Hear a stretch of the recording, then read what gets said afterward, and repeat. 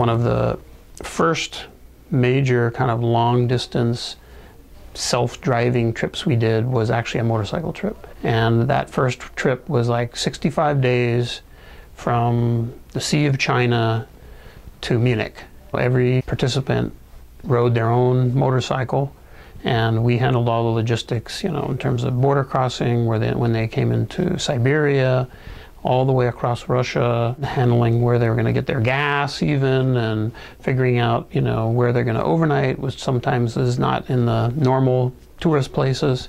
Their program went all the way down, followed the Volga River down to southern Russia, and crossed over this little ferry from Russia to the Crimea Peninsula, and then followed the coast of the Crimea Peninsula up across Ukraine and into Poland, and then Czech Republic, then on up to, you know, Munich. It was a very successful trip, and I think ever since then, almost every year or every other year, we have helped organize motorcycle trips, either across Russia or across the Silk Road, which we started doing later. We'll pull out all the stops and get people to their final destination. Trying to make those challenges for our clients not so challenging.